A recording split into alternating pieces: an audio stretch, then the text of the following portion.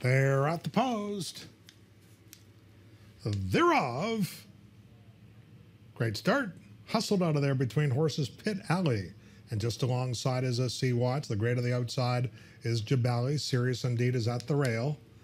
And they chase Pit Alley into the turn. And it's Pit Alley. As they come to the 7/8 pole, Pit Alley leads it by a length. Down to the inside is Serious Indeed in a second position. Then to the outside, we have September Square runs along in third. At the rail is Tappett's Brew, and outside is Sea Watch. Then we have Jabali, who's back 4 lengths off the lead. That one followed by Pegu, and to that one's outside is Golden Ridge. Sir McIntyre trails this field with 5 furlongs to go. Up front, Pit Alley, Serious Indeed comes on the inside now to poke ahead in front. Serious Indeed leads it to Pit Alley.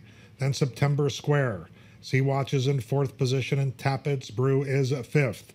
Then we have Jabali in a 6th position, followed by Pegu and Golden Ridge. They both run in tandem, and trailing this field is Sir McIntyre, 3 furlongs to go. Inside, Serious Indeed. Pit Alley is a neck behind. Then we have September Square in a 3rd position. Gaining ground now is Golden Ridge in that turquoise cap as they hit the quarter pole. Serious Indeed is put to an all-out drive. Pit Alley on the outside in 2nd, and here comes Golden Ridge. Golden Ridge sweeps up on the outside, and Golden Ridge comes on to challenge Serious Indeed, and it's those two in the final furlong.